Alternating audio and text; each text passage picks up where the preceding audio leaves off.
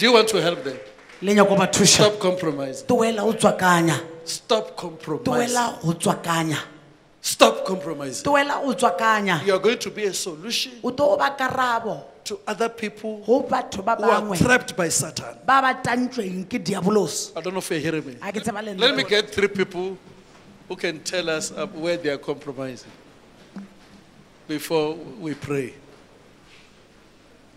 3 people. 3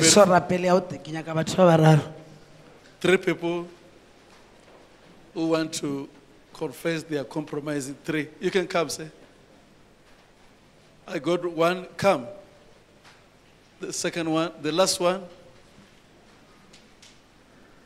I have my brother here. I got another one there. Come. Yes. Let's hear. Come, sister. You can stand there. We'll hear you when you are there. Let's hear my brother. Amen, Pastor. Amen. In fact, that's one of the reasons why I've come here. Give glory to God. Give glory to God. He said, that is the reason why he came here. Okay? I've been called of God, and I've been compromising the anointing by feeling sorry for people and thinking that by feeling sorry for them, I'm doing God's work, and instead I should have cut them off because they started draining the anointing to the point that there was nothing left. Listen, clap hands for that. Compromising is I give you what I have, and you must give me yours. So now, they gave him what they are having, which was empty. That is why he said he compromised, he lost even the anointing. Okay, carry on. And I've been watching Charis TV. Another pastor introduced me. I've been here only once before. I just walked into this place, and the anointing was too much. And now I'm in trouble, because now I need to cut off everything. On New Year's Eve, the Lord said, throw Jonah off the boat. Because you've got people that are wasting your time and wasting the anointing. And it put me into a lot of trouble. And now I've got to put my car in reverse and come before God and repent. And I came here to see you because I know you're one of the only people that can help me to fix this problem, sir. You can hear that. You can hear that. A person, try to carry on with the church that is wearing you. It's what happened to Moses. Moses was given an assignment to take what these Israelites to Canaan. What happened to him? God took him. God can even take you away because you cannot move forward by the people. People are there. They can weary you.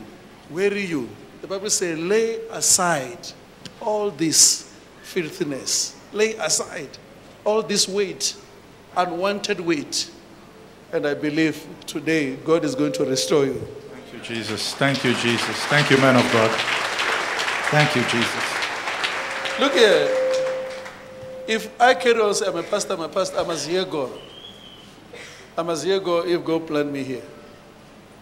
Because if not, very soon, pastoring is not easy.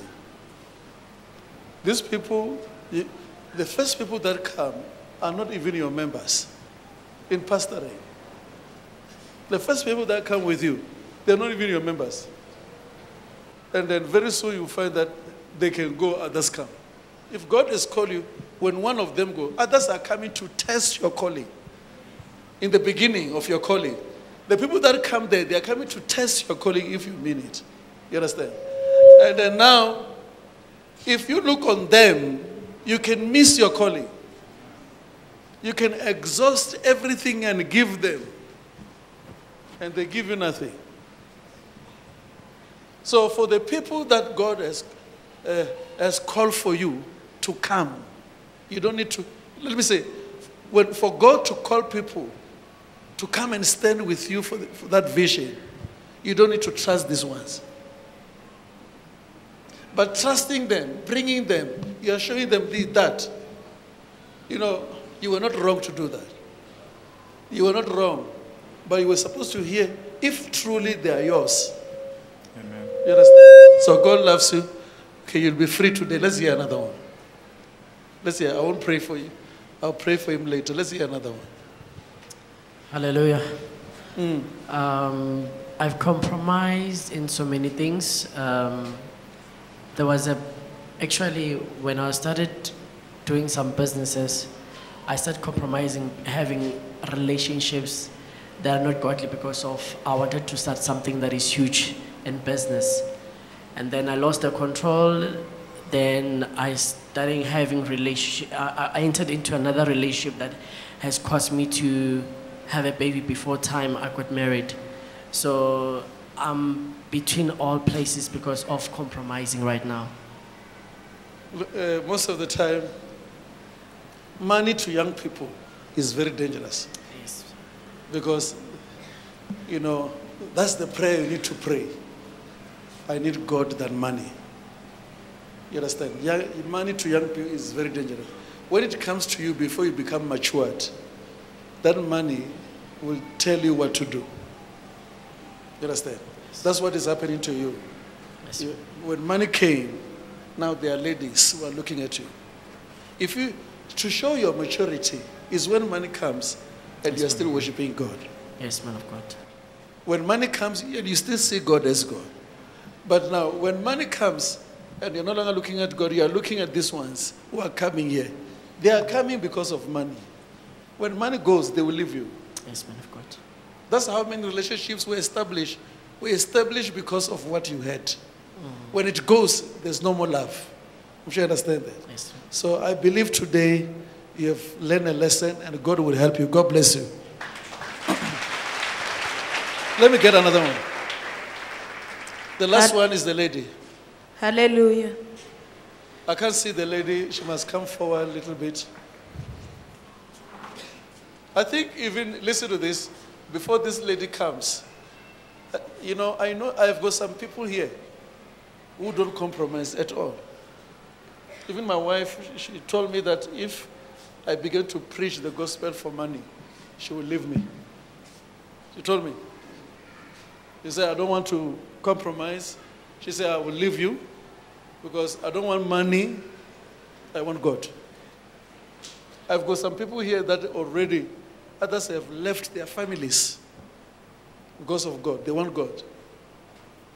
Because the Bible says Jesus has brought what? A sword. I'm sure it's a sword. A sword is there to cut. They've left. So some of you here now, you are worshiping this marriage. You are just worshiping it. And that's why you find that you were so powerful in prayer. Now, sometimes you find that the Bible, you will look at it just once per week. But before, Bible was with you. You compromise. You enter relationships that dilute you. Okay, let me hear Sissy. Hallelujah. I was being a worshiper, and then I compromised my worshiping gift due to financial problems. And then by the stage that I was going through, I also have many relationships that I compromised, having faith and trusting in God on using me in so many cases. Even now in my marriage, I'm still doing the same thing. You are doing what? I'm cheating, I'm jolling around and doing hectic stuff. People like this, you people must be happy for them.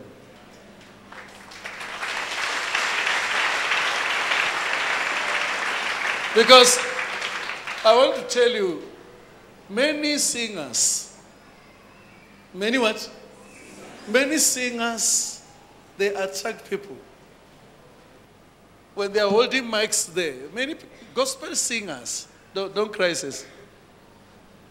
Gospel singers, many of them, 99% of gospel singers, they are being challenged by a spirit of lust. Because some people, when they are going to dance there, when they say, hey, hey, hey, even themselves here, when they are here, when they are doing their style, hey, yeah, hey, hey. They do it looking at that one. Even that one is looking at them here. Look here, any entertainment is done on facial. It's not done without seeing each other. That's why people can't dance here. You dance here like this. Hey, yeah, yeah. You must look at them. And that's where sin starts. I'm sure you hear what I'm trying to say. So, sister, where is your husband? It's at Limpopo. Lift up your hands. I'll pray for you. Out in the name of Jesus. Spirit of lust, leave her. Leave my sister in the name of Jesus. Sister, you will never do that again in Jesus' name. You are free. And what is your name? What is your name? Mpo. Mpo who? Maha. Huh? Maha. I'm sure I want to say this for the sake of your husband. I'm quite sure that unrepented sin is more dangerous than confession. Once now, my brother, if you know you'll get this, you must rejoice that your wife has confessed. You must just be excited about it. Amen. So, also I've got a question with the sister when she's going. So the brother knows that you were doing that. And he is threatening to separate the marriage. Isn't it? Huh? True. He told you that's why you are able to confess. Because when she's going there, I'm hearing that she's able to confess because the brother now is tired. So he wants to separate the marriage now. So that brother must not separate the marriage. Because everybody has mistakes. Even him, he has got his own mistakes. So God has forgiven both of you. Amen.